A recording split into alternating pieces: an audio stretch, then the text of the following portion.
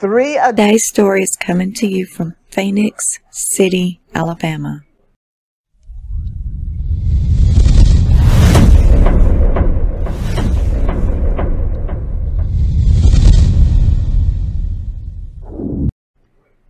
The family of a pregnant woman in Alabama who was one of the victims gunned down by her ex-husband in a triple murder-suicide on Friday spoke out about their loved one's death, revealing new details about the tragic incident and those that were wife, 35-year-old Jessica Martin, and her boyfriend, 40-year-old Richard Cook. Jessica's unborn child also died as a result of this shooting.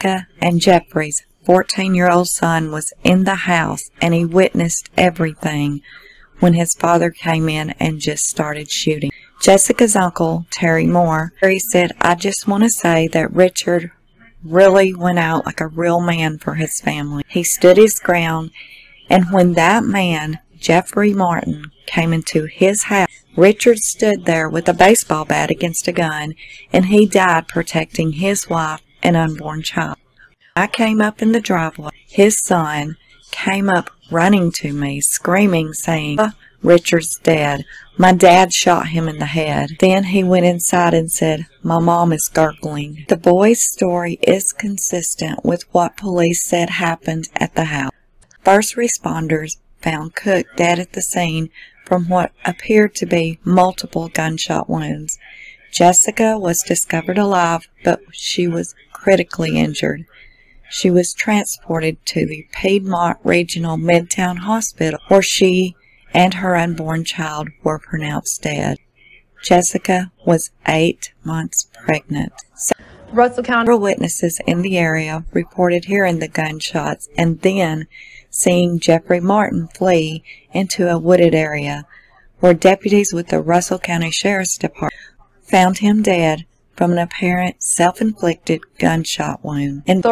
Investigators have declined to speculate about Jeffrey Martin's possible motive for killing Jessica and Richard. But Terry said the man had recently tried to reinsert himself into Jessica's life after not being heard from in more than a decade.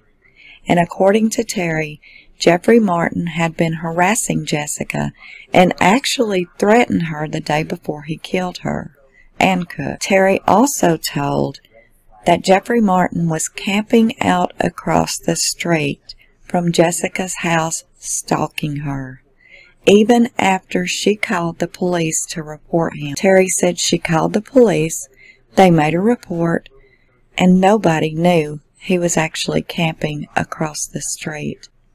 So she came to my house, and she went to another friend's house. They got here, and they wasn't here 30 minutes when he came up and waited on them to get here. And he was saying, "I just want to see my son." Then he did what he did in front of his son.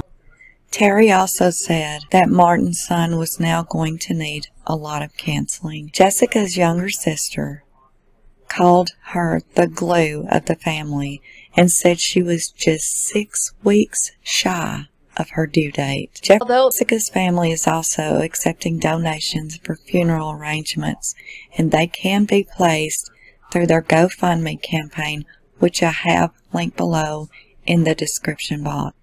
Thank you all so much for watching, and until next time, this is UnJustified.